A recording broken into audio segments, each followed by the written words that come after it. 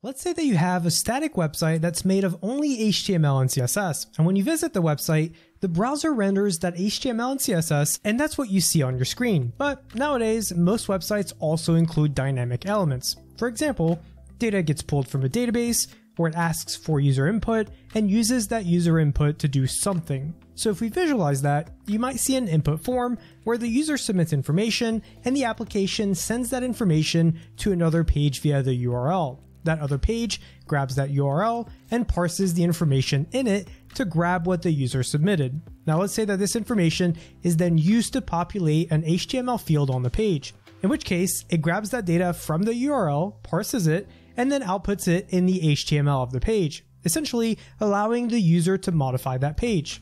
Now, if we put our developer hats on for a minute and we pretend that we have direct access to modify the code on this page, we could say that, you know what, I need to add a script to this page in order to enhance functionality. Usually, to follow best practices, we'd either add the script in the header or the footer of the page, but technically speaking, the script can be added anywhere in this page. In fact, we could add our script right here, and the browser would load it when the web page gets rendered.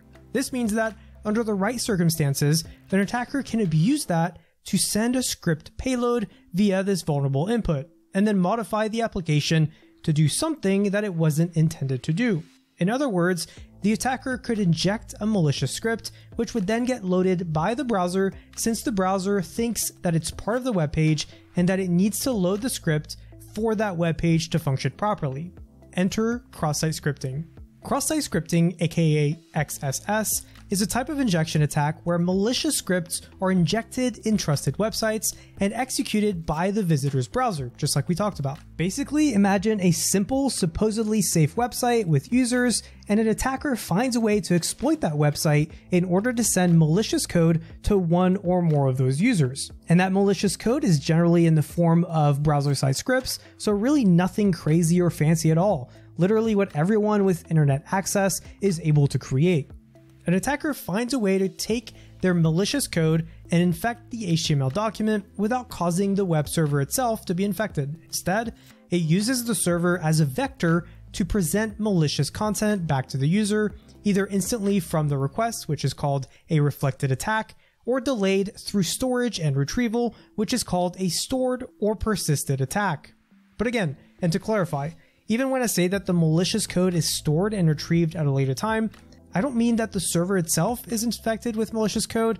The malicious code only gets executed through the user's browser when that user visits a web page that fetches the stored code. So the core application remains completely unaltered, but it can be made to serve malicious content to its clients. With a third type, DOM-based, the payload technically never even has to reach the servers at all. So then when is cross-site scripting possible? What causes the vulnerability, and how do people exploit that vulnerability? Like other types of web-based injection attacks, cross-site scripting attacks are possible when an application uses input from a user within the output that it generates without properly validating or encoding that data. And if you're not familiar with the term encoding, it simply means converting data or a sequence of characters into a specified format to securely process that data. And validating refers to verifying that the data is what you expected. We'll definitely be talking a lot more about encoding and validation in the defense section of this course, but I did want to make sure that you weren't confused by those terms. In any case, since we were talking about the application grabbing input from a user and then outputting that information, the page is only reflecting back what was submitted in a request, but the content of that request might have characters that break out of the ordinary and expected text content, and instead introduce HTML or JavaScript content that the developer did not intend for and that the application did not expect. Now the good news is that modern browsers are getting smarter and smarter, and they now include a lot of defenses out of the box to prevent successful XSS attacks. The bad news is that these browser security controls don't prevent all XSS attacks. And while they're definitely not as common as they used to be, they're still found in the real world, and they're one of the most commonly attempted attacks on applications. In fact, they're listed as one of the second most prevalent issue in the OWASP top 10, with an exploitability, prevalence, and detectability rating of 3 and a technical impact rating of 2, since some of the XSS attacks will have much less severe impacts than others.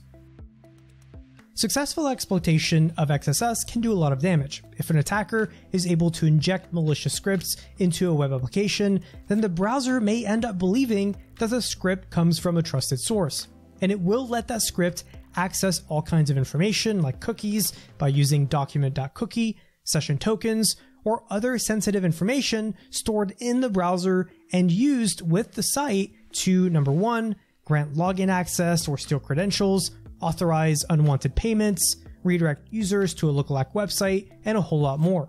Some scripts could even potentially rewrite the HTML on the page, changing the appearance of the website and causing you to perform actions that you may not otherwise take, or sending your private information to another server without you even realizing it.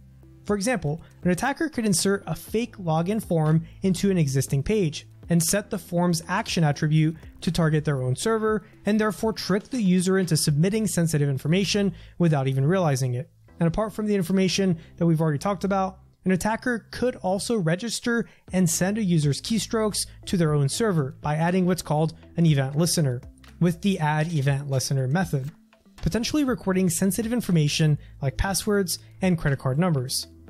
So let's take a look at some examples of basic XSS attack scripts so that we can illustrate the concepts that we've been talking about. One of the most common examples you'll see, and also frankly one of the least realistic or practical examples, is the alert injection, which looks like this. And this alert injection could happen via a URL like this, or it could be injected in vulnerable input fields. All this would do is create one of those annoying alert boxes that just writes out XSS, but this is meant as a proof of concept to show that there is a vulnerability. There is very little practical usage otherwise. So while we will be using this payload throughout the course to find vulnerabilities, we'll also look at more practical payloads. Alright, now that we've talked about the concepts of XSS, let's go ahead and mark this lesson as complete, and let's move on to the next, where we'll talk about the three main types of XSS attacks, how they work, the impact they can have on your applications, and how they can be exploited. So go ahead and mark this lesson as complete, and I'll see you in the next.